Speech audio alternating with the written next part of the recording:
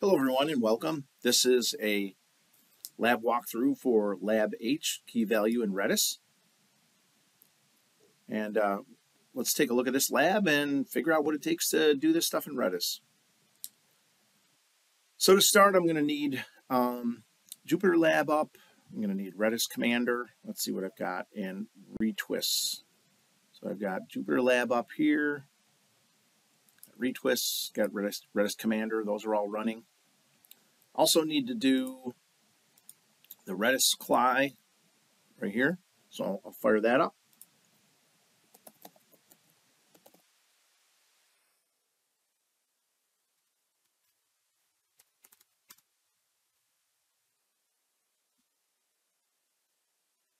To go there, let's go ahead and read through the instructions. All right, for each question, include a copy of the code, blah, blah, blah. Snapchat clone. Use Redis to create a data model like Snapchat. Basically, users send messages to each other, and once the message is accessed by the receiver, it expires in 60 seconds. The rules. Each message should be keyed by an ID. You can use an integer to control the ID yourself. Each message key should be namespaced. Each message has 3 fields, to, from, and text. When a user sends a message, perform these Redis commands. A new key is added to the namespace with the field set in the hash. The ID of the message goes to the inbox key. Right? When a user reads a message, we remove it from the inbox key, first in, first out, and set the message to expire in 60 seconds. Okay. I can do this, I think. And so question number 1 says, use the Redis client to send these messages in the order they are listed. Make sure to perform both steps DA and DB when sending separate commands. All right, let's give this a shot here. Might make a lot of sense if I open up side by side like this. All right, so I need to do snap. This is going to be a Redis hash. To do this, I need a Redis hash. Say h set snap message 1, and then I'm going to set to Bob from Art text. You owe me $50.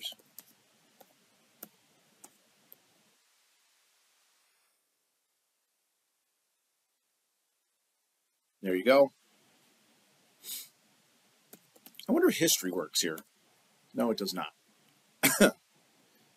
Pardon me.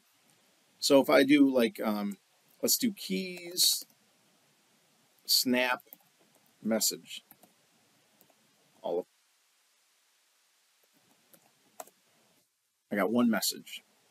H get all, snap, message 1.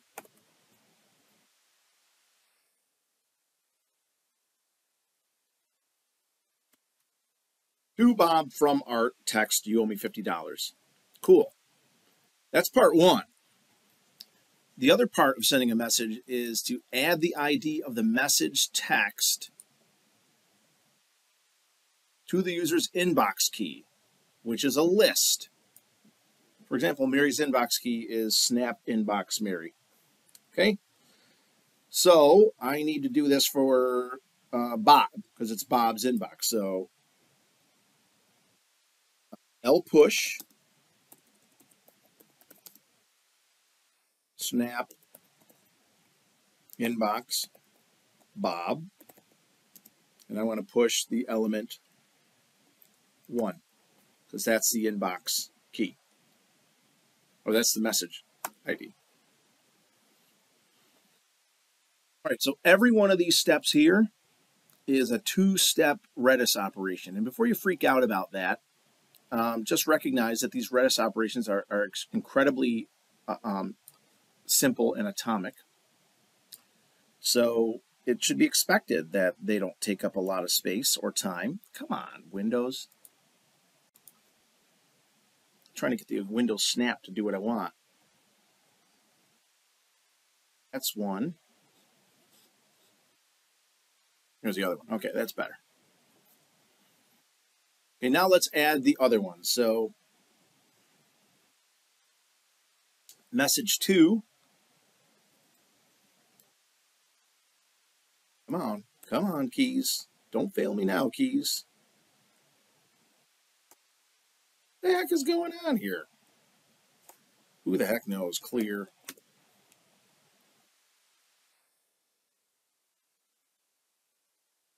Message 2 is to Che from Bob.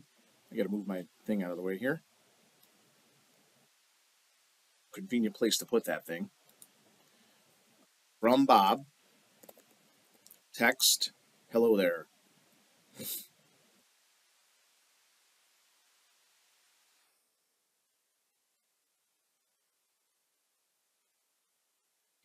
And then I want to L push to the inbox Che, message 2. And then let's continue. Snap message 3 is to Che from Dax. Dax. Text, is this thing on?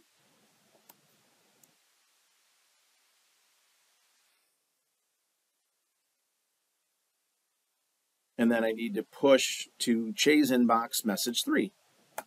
So now there's 2 things in Che's inbox, 1 thing in Bob's inbox. Okay, this one goes from Dax to Art. Message 4. Dax to Art. When is the meetup?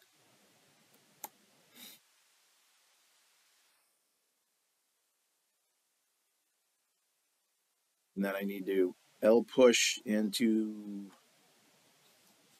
Dax, message 4.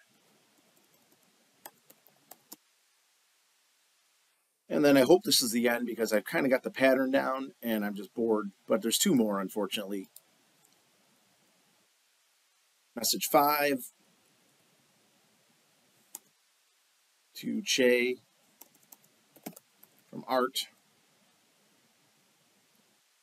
What is Bob doing?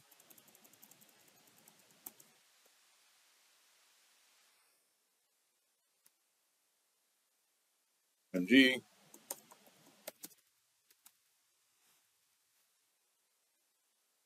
Then I need to push that into Che.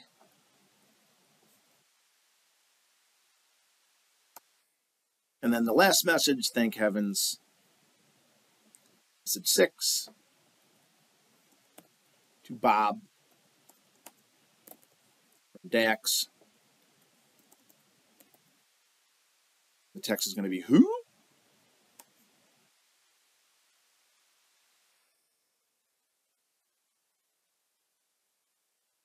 And then I need to push into the inbox Bob,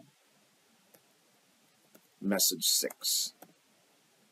Okay, now let's prove that this is done. So let's do a h get all snap messages.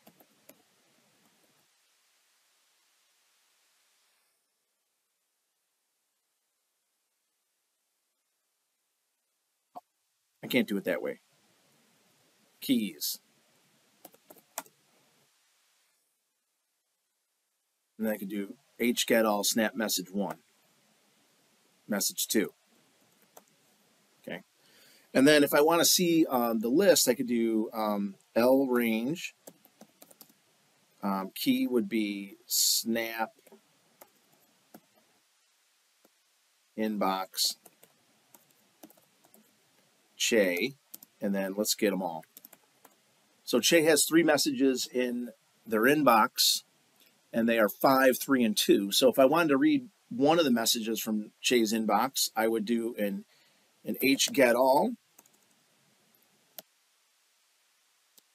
and then the key I would use would be snap message, and then I could L pop the 5, and then I would get the message. Okay, so that's how you're going to read from this little Snapchat clone. All right, let's continue on with the directions now that I've got number 1 working. Using the Redis CLI, read messages from the following users in the order listed. Make sure to perform both steps EA and EB. I'm going to read Bob, Che, Art, Bob. Bob, Che, Art, Bob.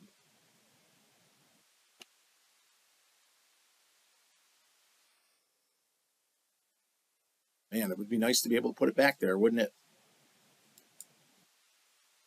Be wordy.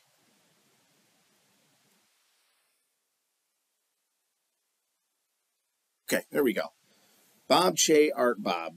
So to read these messages out, it says remove from the end of their inbox first. First in, first out. So if I L push, right, I want to R pop to get the oldest messages first. Okay? And then set the message ID to expire. Okay, and that's I can use the expire. So let's do these now. Now that I've got an idea how to do that. Okay, let's R pop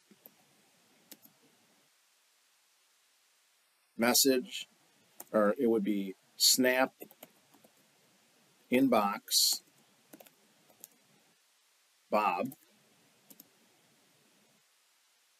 That's going to give me the 2. Oh, I was looking at Che's inbox, not Bob. So that gets me 1, and then I can do expire. Assuming Bob read it, I can now expire it. Snap message 1 in 60 seconds. Okay. And now let's get one for Che. Okay. That was message 2. Expire that one in 60 seconds. Get one for Art. Art doesn't have anything in his inbox. Is that true? That is true. There's nobody in Art's inbox. Nice trick question, Mike. Bob.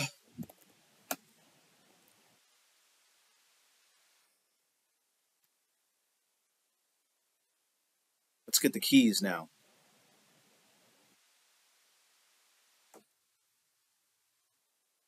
Still hasn't been a minute yet, huh?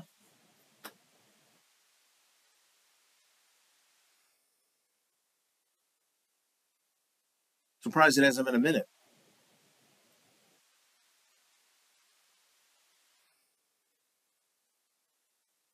I guess I got to wait a little longer, don't I?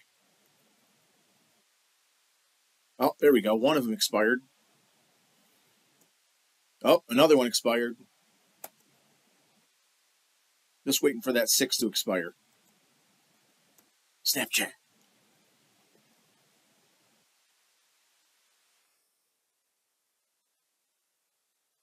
Gotta wait for that minute.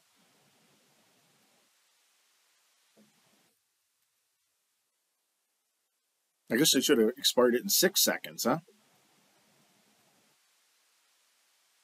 Okay, now they're expired. So I only have 3 messages left. So the current state of the Redis database after these operations, right, would be current keys under snap namespace, did that. Display messages which have not been read.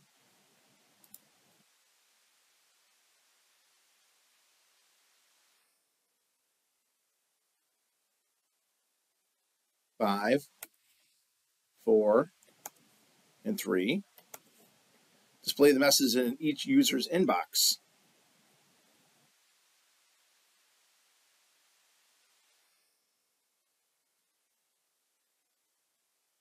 There's only Che and Dax that have an inbox going on.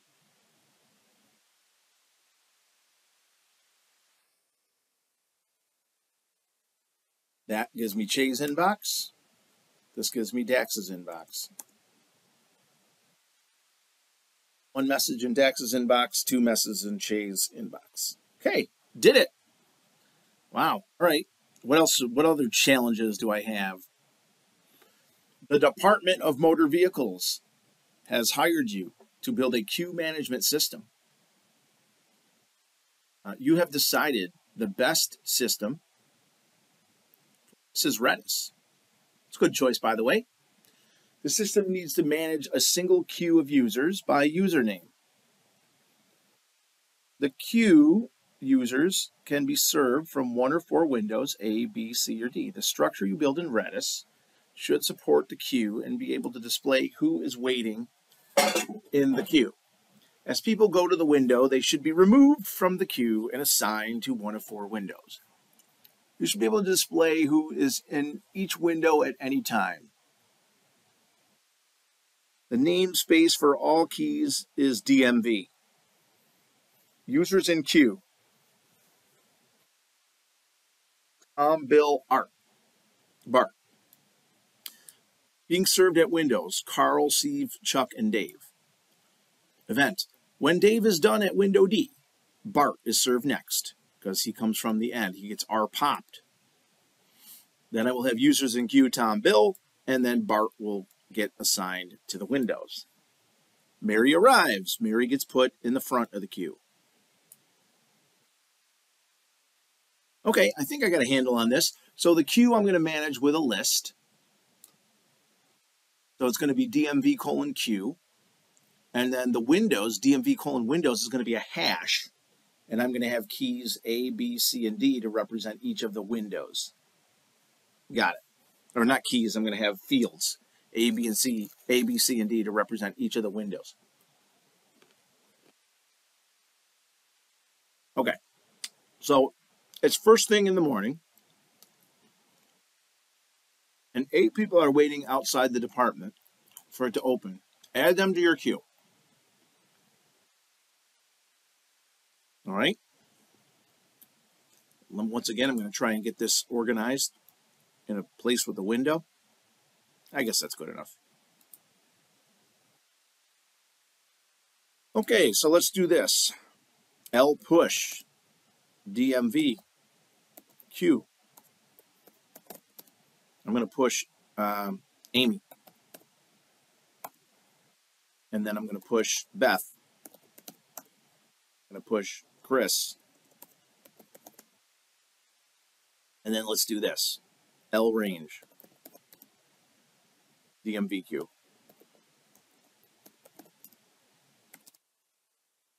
Chris, Beth, Amy.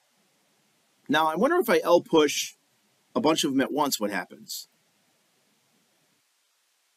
Let's push D, Aaron, Fran, Greg, and Hela all in one thing. And let's see if they're in the right order. You notice how everybody's name begins with a letter of the alphabet. So it's A for Amy, B for Beth, C for Chris, D for D. That way you can see if you push them in the right order.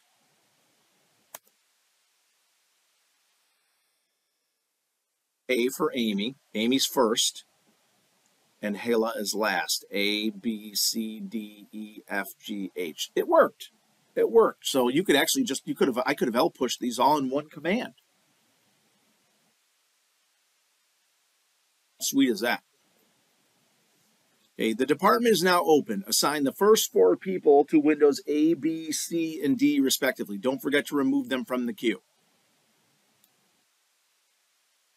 Provide the steps required to accomplish these tasks and then view the window. So let's do this. Let's set empty windows. Let's do this. H set DMV windows. And then we're going to have window A, and that's going to be empty. Window B is empty. Window C is empty. And window D is empty. And I'm going to do H get all DMV windows. All the windows are empty. And let's just take a look at that queue again. I need more space. So again, let's look at the windows. Let's look at the queue. So the first thing that's going to happen is Amy got in there first. So I got to rpop Amy and put her in A.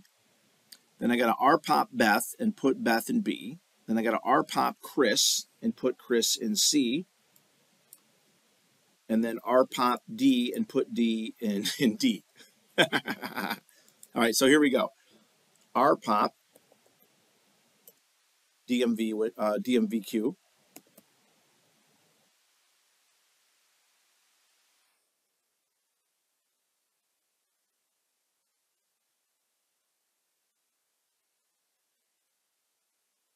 Now, if I want, I can pop all four at once. Amy, Beth, Chris, and D. Now, the way this would work in, Python is you would execute this command in Python or Java or whatever your programming language is, and what you would get back is a list of values here. And then you would in turn send another Redis command to Redis. You would send a hset, and now you would have to manually set each of these. So Amy goes here, then Beth goes here, then Chris goes here, and then D goes here.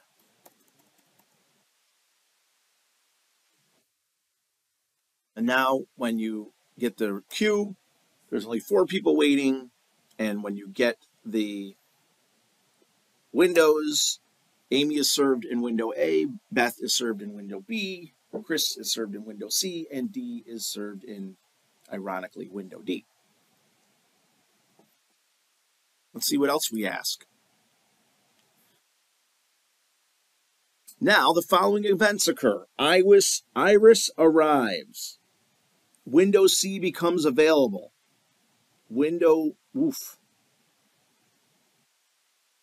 Let's see. Move the next person. Provide all the steps required to accomplish these steps and view the queue after all the events. All right. Let's do these one at a time. Let's do that.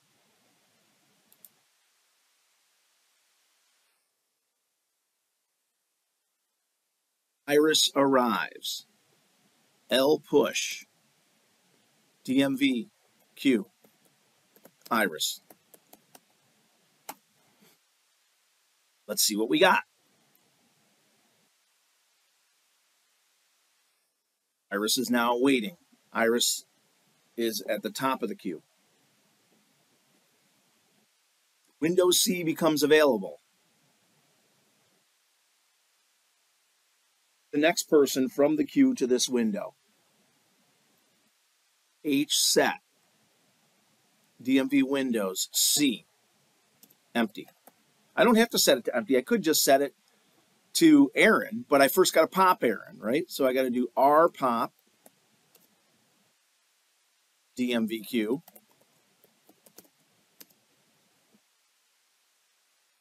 Then I get Aaron. Now Aaron gets stored in Python somewhere or Java or whatever I'm using. Then I can execute this.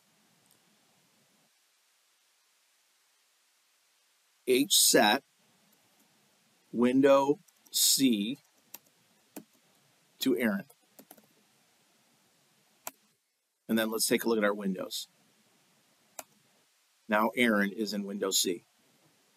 Okay, now what happens? Window B becomes available. So I got to, once again, rpop. That gets me Fran, and now Fran goes to window B.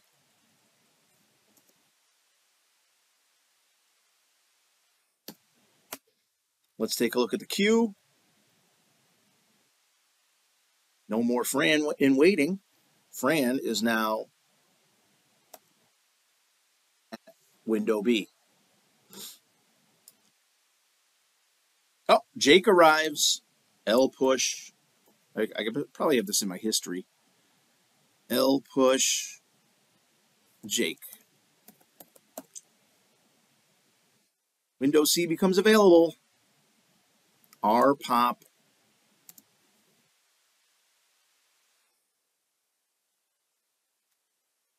Greg.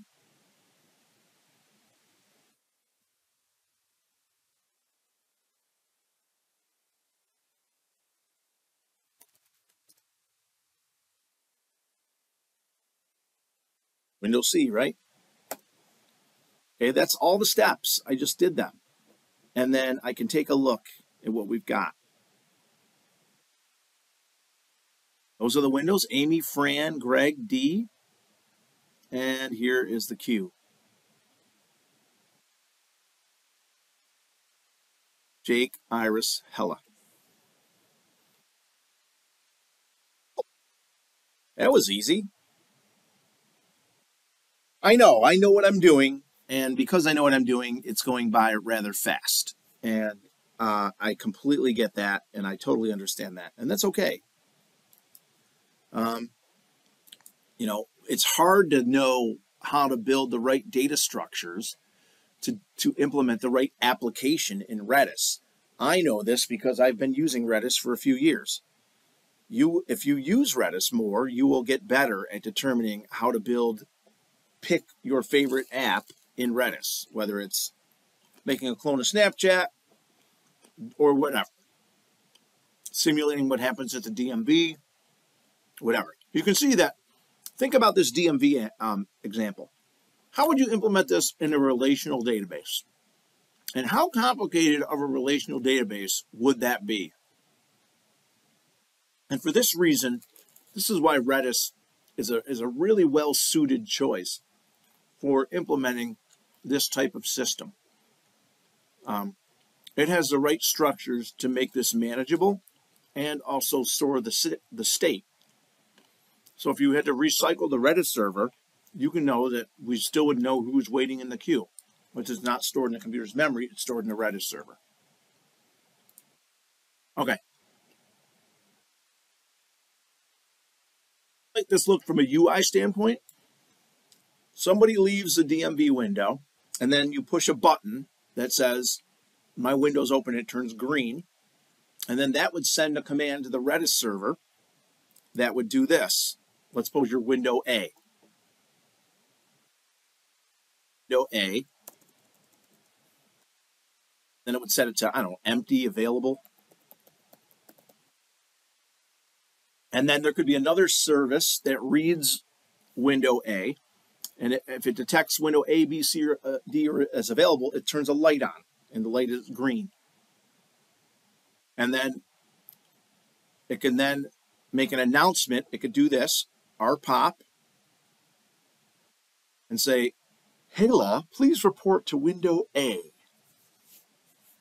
And then when Hela arrives at window A, maybe a camera automatically detects that a person is at window A, or the teller pushes a button again, and then we set window A from available to Hela.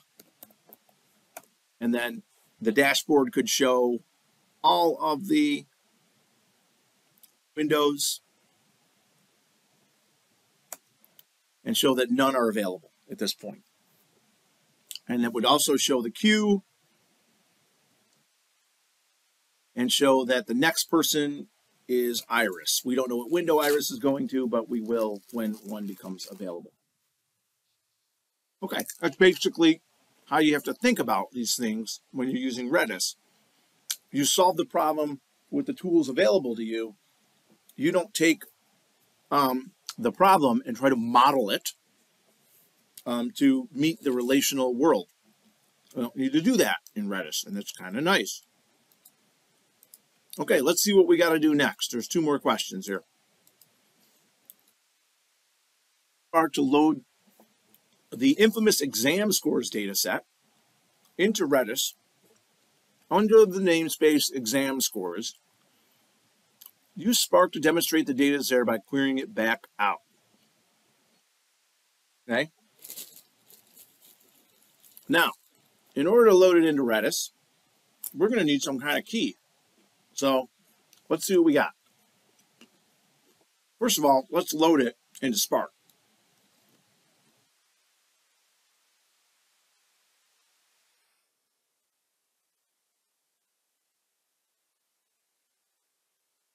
So I'm going to use, I guess what I should do is I should be consistent, right? First things first is I'm going to grab the Redis config here, copy that, and then go here and I'll make a new lab H here.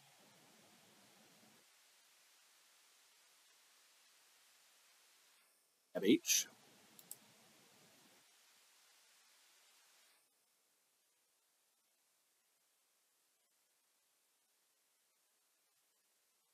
And let me put in my header.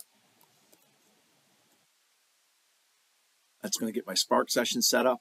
I'm going to run it again just to make the warnings go away. And then now I'm going to do what it asked, which is load this in.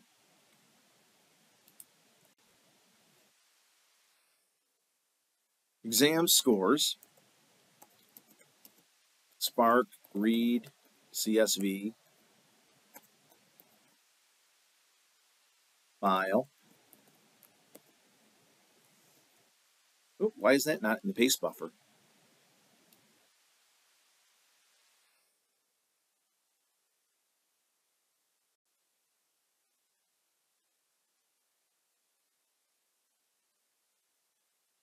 Let's see if this works.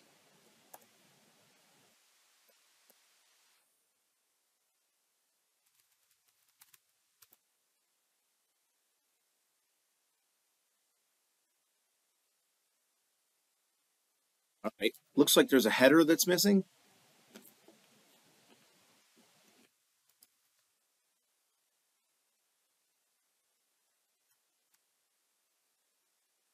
I think I'll use options like I showed in class. And then I'll use my quargs. I think it was header true. And then infer schema true. I think that's the way it works. It's been a while since I've loaded a CSV in Spark. There we go.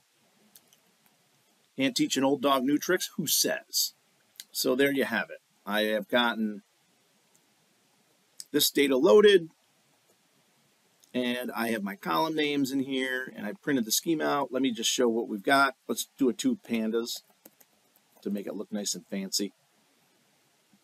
And there we go. There's all of data. Now, to load this into Redis, I want to use a hash. Now, I guess the way to do this is to maybe do it the wrong way first, and then get us thinking about why it's the wrong way. Okay? So I guess we can start there. So if you look through the example of where we did this, you'll see that we need to use this to write it. So I'm going to copy this because I'm lazy. I shouldn't say lazy, I should say efficient because I'm efficient. And then I'm going to go back here. I'm going to paste it. And the table that we want to use is we're going to call this exam scores. And then which of these columns is going to serve as the key? Now here comes the hard part, right? Because you need to find a column, you need to find a business key in this data. Good luck. There might not be one, right? It doesn't look like there is one. Can't use class section, it repeats. Can't use exam version, it repeats. Maybe I could use the combination of exam version and class section. Maybe, I don't know. Point is, I need to come up with a key column that goes here, and I don't have one right now. So I'm kind of boned. I need to figure out how to find one. So let's do this, es.count, right? 65 rows in this data set. So what does es select class section exam version, right? What does ES select class section exam version distinct? What does that look like? Can I do that? Is that 65? It's 8. I can't use that. That is not going to be a business key. You might say, well, can't I just use, the student score? Again, that's arbitrary, and it repeats. See that? So I can't even use that. I can't say student score.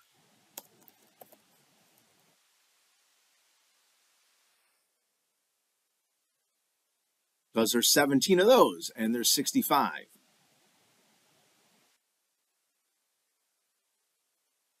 All right, so what do? And this is exactly why I did this example, because I want you to learn how you handle this.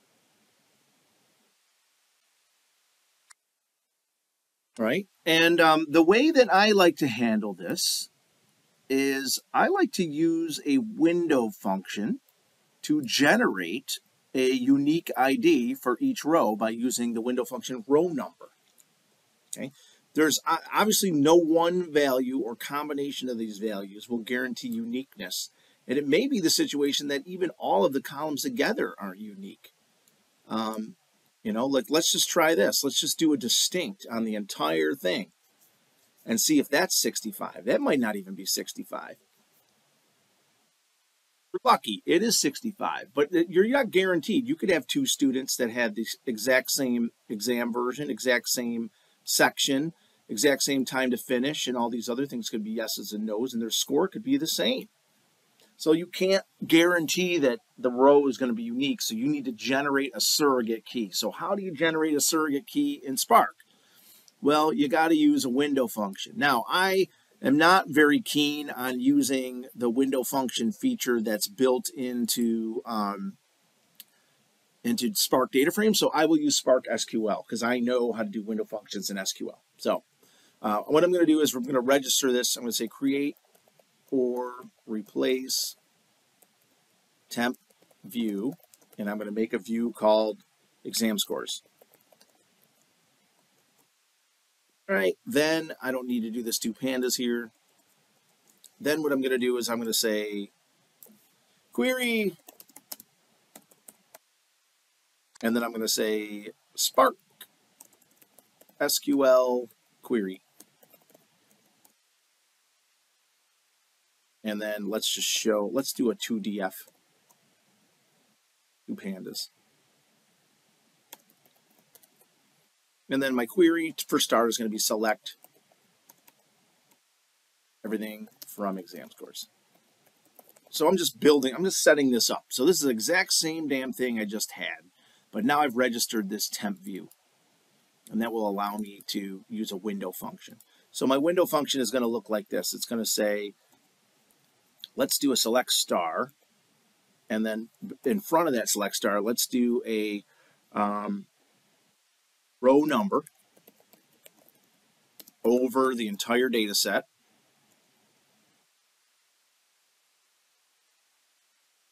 And let's call that as row ID. Let's see if this works. And I think I need to sort to get this to work. Yeah, you need to partition by and order by in order to get this to work. So we can say over partition by everything, order by, and then I guess we could just pick a column. It doesn't really matter. So let's order by, what's the first column in here? I lost it. Let's take that out so I can find out what the first column was.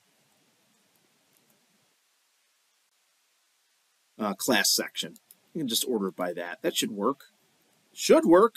The keyword being should.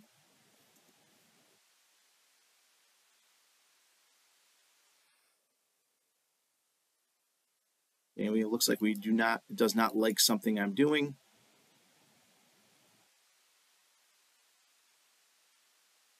Maybe I don't need partition by because I just have order by. See, I'm a little rusty on my window functions.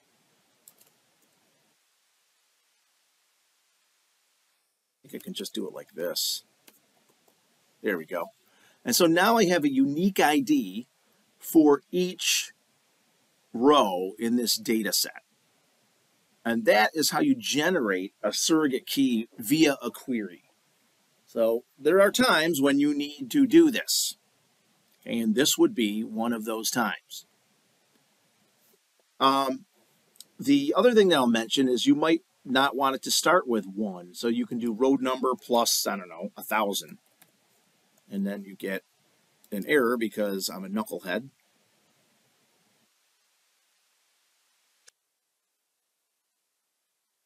I did that wrong. It's row number. And then to that, add 1,000. And then you can get, see now they, see these, now they're just 1,001, 1,002, 1,003, 1,004, 1,005. So it's just another technique that you can use. Now that I have this, if I were to take this query and put it in a data frame, like let's just call this ES2, and then I take ES2 and print schema, you can see that now I have a row ID in there. And now I can go down here and say my key column is row ID. Now I can do this. Otherwise, I can't do it. And it should save. Now, before I make this work, right, before I make this work, what I should do is show you that you need to put a key column in here. Let's take this out. Oh, what did it use for key column? It worked. What did it use for a key column? I don't know. Maybe Redis generates a key column. Maybe I didn't have to go through all this. Maybe I should have just read the docs. Let's see what it used. Well, let's go over to Redis.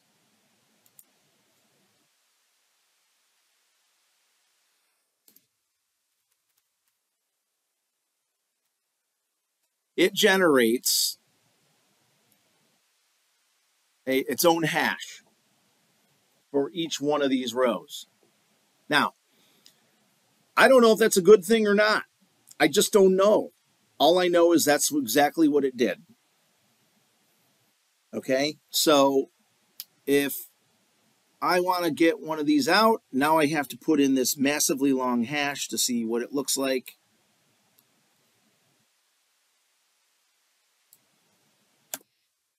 And then I can take a look at it, hgetAll.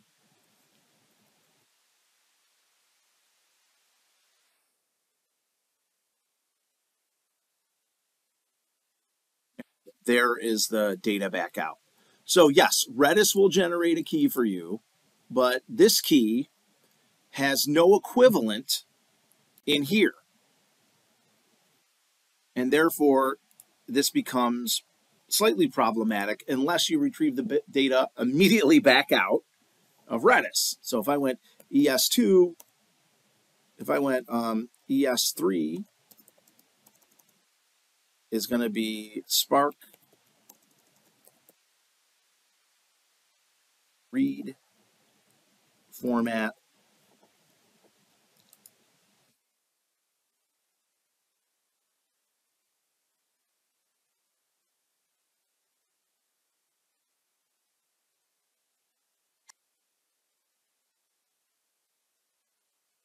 load, and then ES3 2 pandas. Now you get this column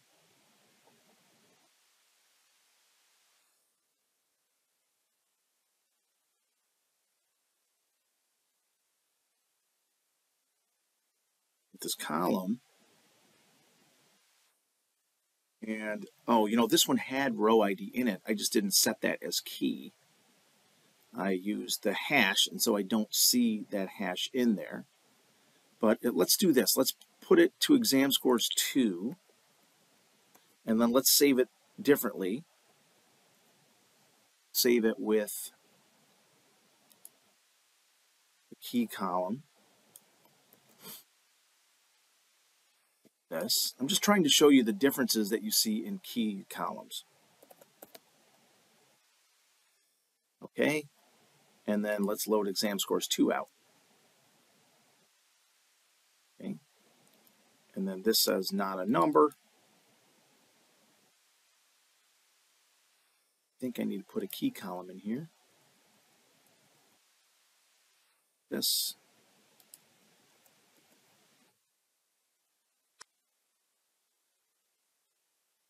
I need a key column here.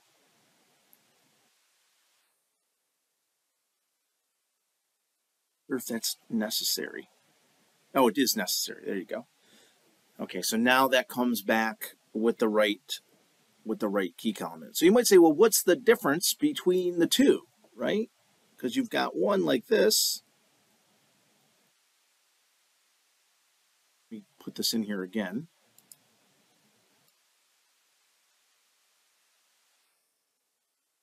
You got one like this.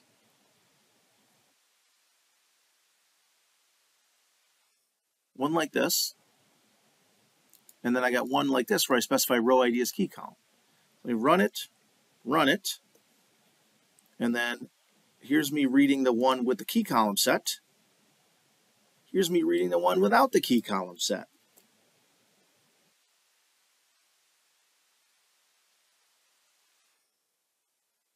This one doesn't have the key column set. Let's do this ES4. And you might say, well, what is the difference here? Visually, it doesn't look like any difference, right? This and this look the same. But if you go look at Redis, they're different. So let's get the keys again for exam scores. They're all hashes. The keys for exam scores 2 are all my IDs that I set in Spark. So it's really up to you to decide how to do this. Do you want to control the ID so that you know where the ID, what the ID references? Then you should create the ID in Spark. If you don't care about that, then you can do the first example here. So if I may sum up, I know this is way longer than the question really needed to be answered, but again, these are all sort of a teaching moment. So this is me generating an ID. Create your own ID. Then down here, this is me writing the table, write to Redis with Redis generating key.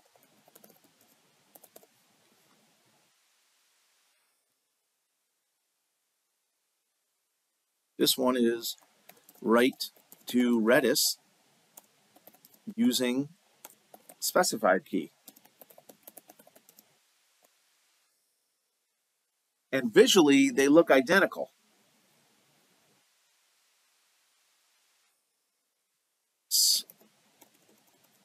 This looks the same as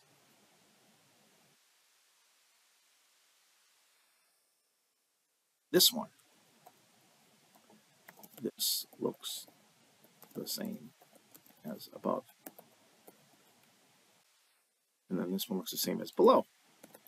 And the only difference is that they're keyed internally into Redis differently. That's it. That's all there is different about them. That was a very long answer to a very short question. Okay. In Spark SQL, read the Redis exam score data into a temp view, then get the min, max, and average exam scores across all students. Write the data back out to Redis as an exam score summary, and then query the data in Redis to show all the values in the hash. Okay, let's see if I can do this. So this example caters to the point that you cannot do certain things in Redis. Redis is great at just storing stuff, but doing analytics it ain't going to fly in Redis. It's really just for reading and writing things. And you really can't do a lot of things beyond that. So let's do this. Get the min, max, and average exam scores for all students. I think I will do this lazily with my table that I made here, although I could do it with just plain old Spark. So let me do it with Spark. I guess I should. ES4 dot group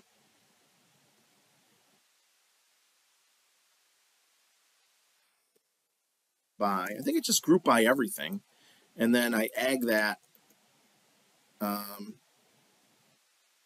into min,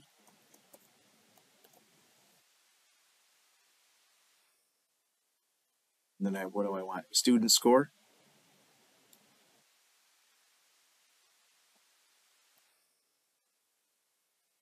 Let's try this first. I always like to try one. And then this, I think, did I import all of these functions in? I did not. So this is not going to work. Let me just try it to show you that it won't work. Expression should be column.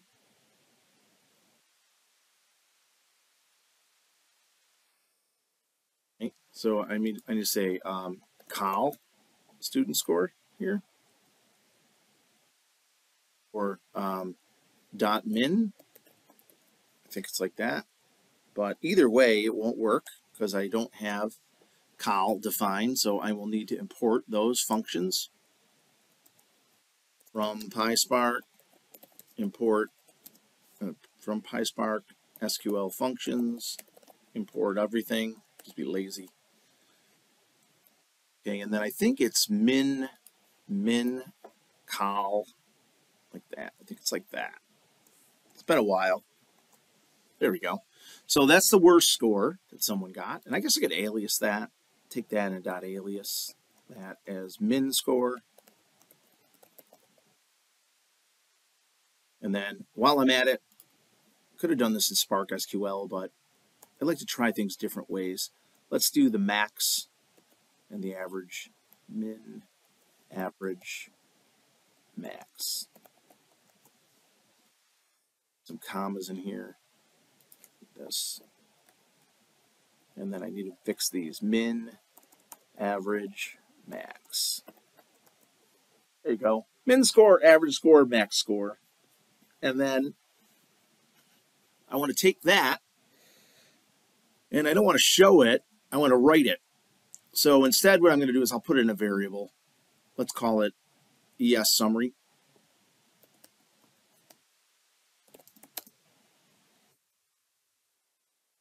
And let's do this. Let's go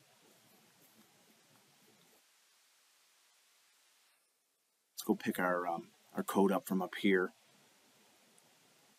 And we'll use this approach with no row ID, with no key column. Nope. No wonder why they look the same. Hold on a second. There. Nope.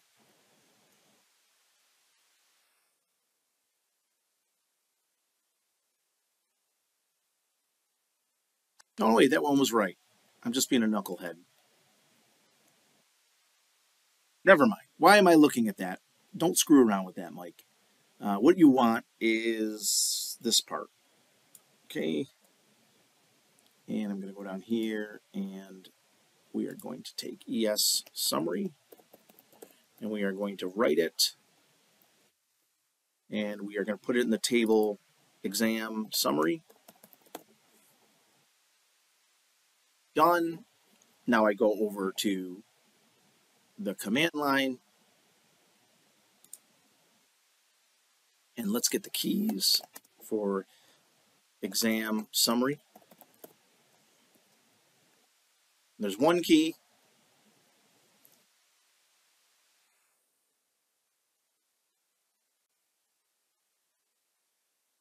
And I can do a hgetAll and get that, and then I have a dashboard of the exam summary, like that. Ta-da! Min score 13, max score 30, average score 22.73. Mission accomplished. Last one is done right here. Let's be doing it. So what do you need to know about Redis and Spark? Let me sum that up because I might have confused you as I was doing it. Basically, when you write to Redis, if you do not include a key column, it will generate a hash for you, a unique ID for each row. When you read the data back out, you won't see that key column, unless when you read it back out, you include the key column. Okay. If I want to see the hash, I can do that. I just have to give it a name. So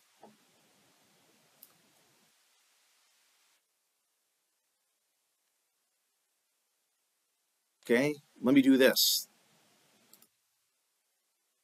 This reads the hash. So I'm going to call this row hash. Whoop. Row hash. And exam scores 1 is the one that has exam scores, the one with the hash. Let's see, do I have the row hash in here somewhere? Don't see it in here. Maybe it's just ID. Interesting. I guess I can't pull that out. I assume it was in that exam scores, right?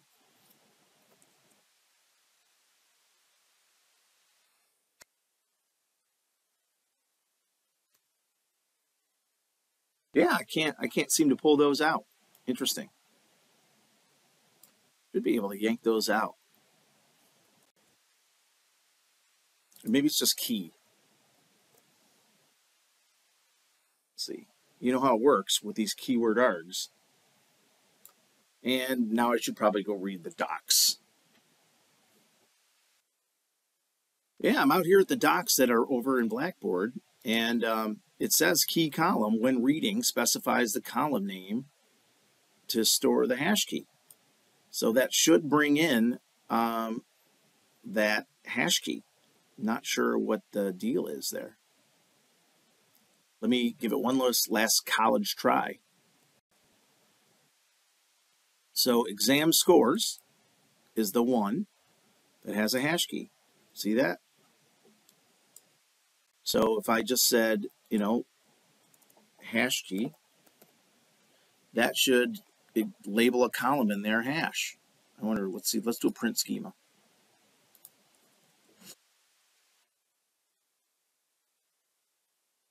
Yeah, I'm not seeing it. It's not bringing in that column called hash. Weird. Should be doing that. Should be doing that.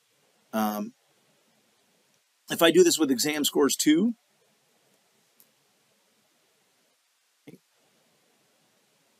it still brings them in, but I still don't see that. And I go row ID. Nothing changes. It's interesting. Yeah, it's just not seeming to be doing what the docs say it's supposed to do, which is what's throwing me off. But welcome to the world of big data, you know, where things are not always as consistent as they should be. It's very bizarre.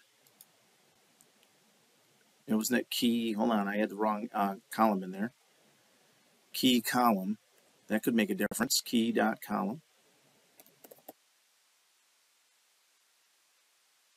No, it still doesn't change a thing. Key column. Yeah. Oh well. Not necessarily a bad thing. Just something to note that if it's a hash key, you can't seem to pull that back out in Spark for whatever reason. I can't. I should be able to call this whatever I want. You know, it should pull it back out, but it does not. It only does it when it's row ID. Then it seems to do it because row ID is an explicit key that I set when I did exam scores 2. Right? I set that key. rather than Redis. So if you set the key, you can get it back out. If Redis sets the key, you can't get it back out in Spark. At least not the way I'm trying to do it. Okay. So that's it. That's the homework. I did all the little bits of it. I did even this part where I did some analytics and then put the analytics right back in Redis. So this is a good example of, you can't do everything in Redis. It doesn't let you do counts, mins, averages, and so you have to do those in another system and then write those back to Redis.